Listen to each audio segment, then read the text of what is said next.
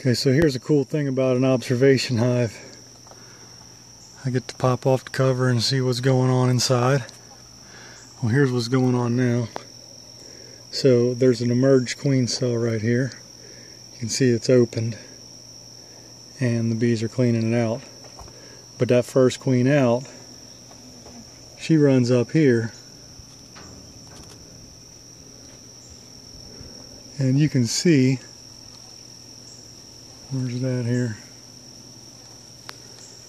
She's up here tearing up another queen cell. So there's the newly emerged queen. Right there above my finger. And you can see that she and her little entourage are in here tearing the cap off this other queen cell to kill her, to make sure there's only one queen to rule them all.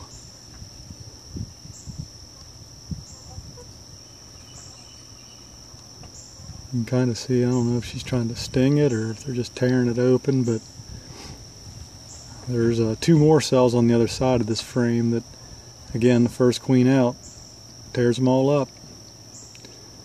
And I'm not even sure if she's mated yet. It's not time. She probably needs to go out on a couple more mating flights, but I think she's going to secure her reign in this hive first.